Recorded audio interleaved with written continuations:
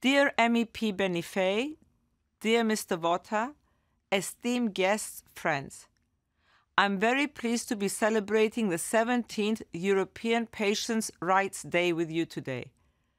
I would also like to sincerely thank the Active Citizenship Network, Brando, and the MEP's Interest Group for bringing us together.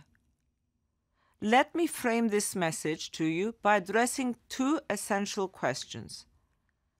Firstly, why put advanced therapy medicinal products, or ATMPs, under the spotlight on a day focused on respecting and boosting patients' rights?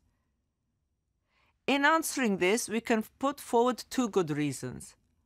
Firstly, ATMPs are set to revolutionize the treatment of cancer, genetic disorders, and other rare diseases. Through continuous scientific and technological progress in medicine, we now have cures we once could only dream about. For example, a single gene therapy injection removes the lifelong need for patients with hemophilia A to inject themselves regularly with clotting factors. In Europe, this gene therapy received a conditional marketing authorization last year. Another reason is that ATMPs give hope to patients where therapeutic options are currently lacking or non-existent. Take spinal muscle atrophy, for example. Patients with the most severe type 1 cannot sit unaided or live without ventilation. 4 in 5 lose their life before the age of 2. Now, a one-time infusion of a gene therapy medicine can improve survival rates in these patients and reduce the need for a permanent ventilator.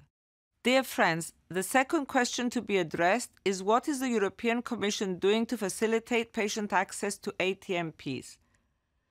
Firstly, thanks to our sound regulatory framework covering the entire ATMP's life cycle, from product development to market authorization and post-authorization, more than 20 ATMPs have reached our market, including 6 medicines for various types of cancer.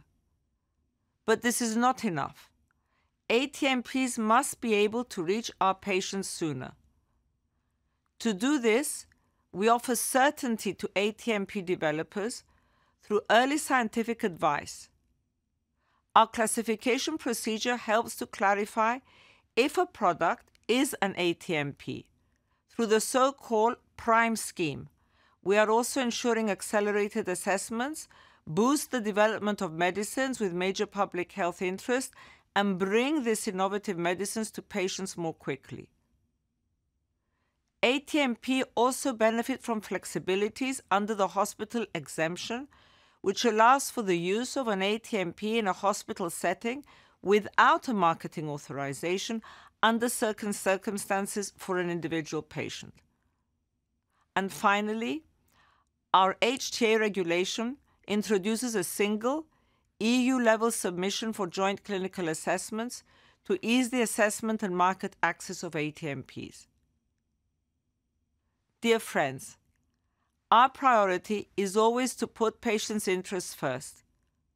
For the European Union, for the Commission, and myself personally, every day needs to be seen as a Patient Rights Day. Thank you.